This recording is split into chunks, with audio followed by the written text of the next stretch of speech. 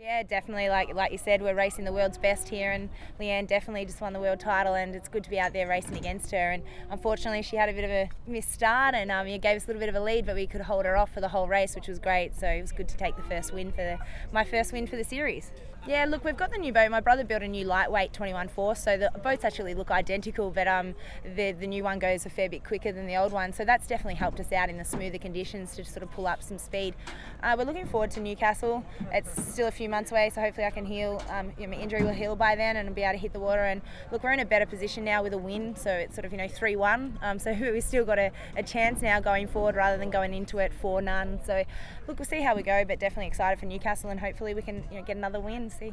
Yesterday, you mean? Yeah, I heard that in the first heat yesterday. So we sat out heat 2 and then went in the final and got second to Leanne. And then today we did heat 1 again to see how it held up, and it was sort of a bit sore after heat 1, so sat heat 2 out and then took it on in the final. For heat 1, I hyperextended my knee on a cruiser wash at the top turn there, so just a wave that come in off course, and went over the front of the ski, and unfortunately hyperextended my knee fairly bad. So been sort of holding that up all weekend.